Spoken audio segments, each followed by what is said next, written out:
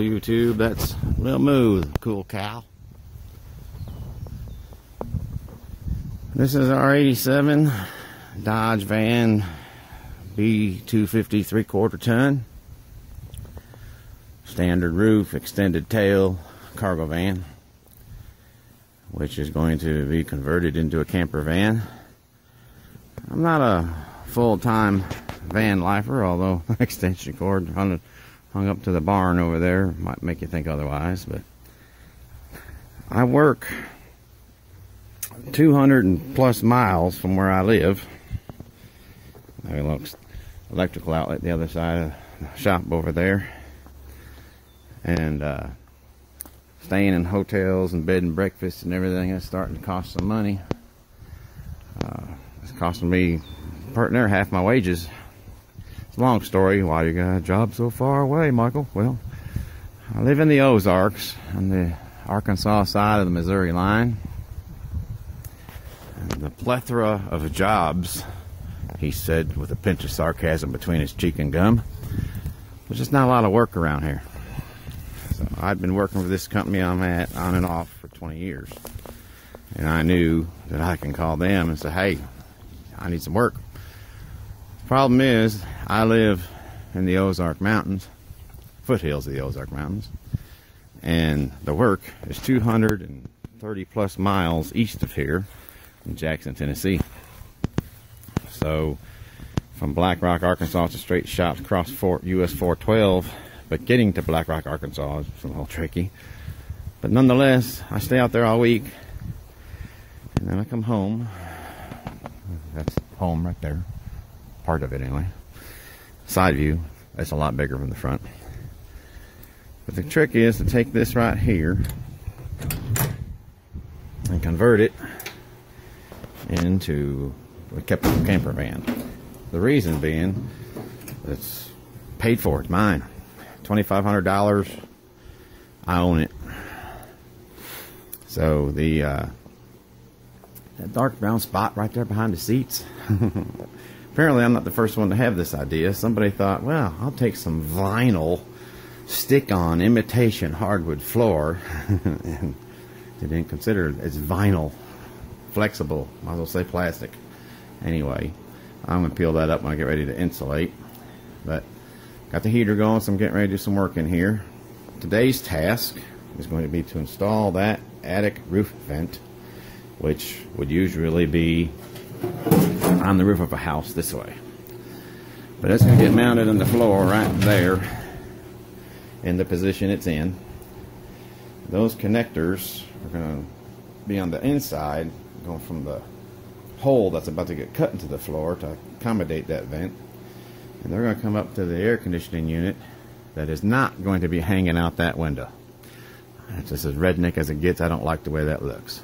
Hillbilly Hotel, whatever. It ain't me. I've seen a few folks have the air conditioner mounted right up inside here. One guy had a bulkhead built across this, I call them whale ribs, kind of the way they look. Anyway, he had his a bulkhead right across there, and this was all solid wood with the air conditioner mounted in that.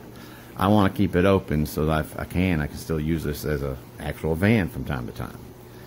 So hence the reason for that there. That wood frame is made to lock the bunk in place, and the bunk is removable. It's temporary. Eventually I'm going to build cabinets with the bunk in between, and we'll go from there. But those are going to accommodate the line, the insulated hose, 8-inch hose that's going to come up from the floor into the back of the air conditioner, which will be right about up in here, just about where that speaker is. And that's today's task, because the other day it was 61 degrees outside and it was just about 85 inside, and that's nothing compared to what's going to be like during the summer. So of course I've got to insulate, I've got all kinds of things to do, but this is a week by week project. You can't spend all your money on the van and still not pay your mortgage and your other bills. So anyhow, little by little I'm going to transform it into something that the mama and me can go camping in. Nice thing about living in the Ozarks, there's all kinds of beautiful natural scenic places to go get away for the weekend. That's the plan. Meanwhile, I just want to show you all I'm about to get started on it, and we'll keep adding to it as we go. And when it's all said and done, hopefully the missus and even you guys watching this will be going, ooh, that's neat.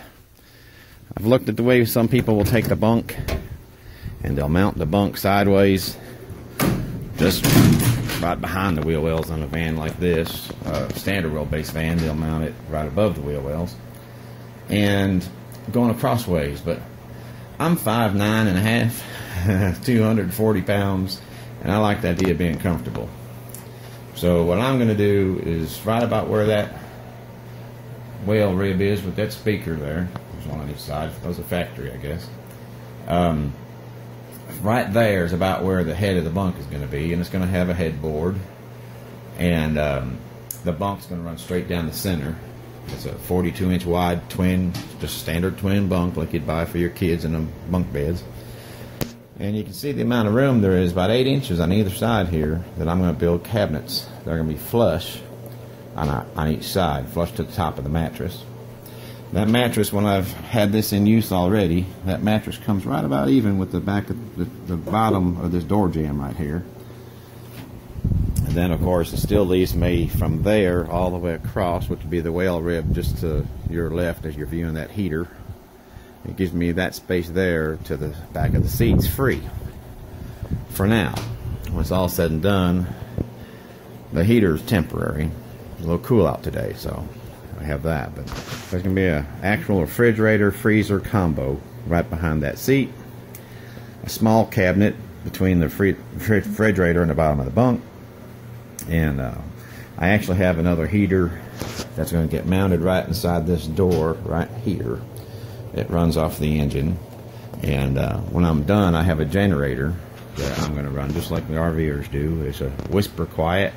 Runs at 58 decibels compared to the usual 78 to 92. And the trick is not to run it outside the back doors right there where your head is when you're trying to sleep. I'm going to run it right out there where the engine is by the front bumper. And I'll be able to sleep just fine. Where I'll be sleeping is not a campground. It's a trucking yard. I really don't think the generator is going to be bothering anybody when they've got a loud diesel engine and the truck they're sleeping in. So, but this is the way it's going to start off. And when it's all said and done, I'll put a couple of holes in that floor down there and work with that project. And hopefully I can remain in comfort. That's the plan. We will see y'all on the other side of the next video. Y'all take care. Be good to each other. Bye.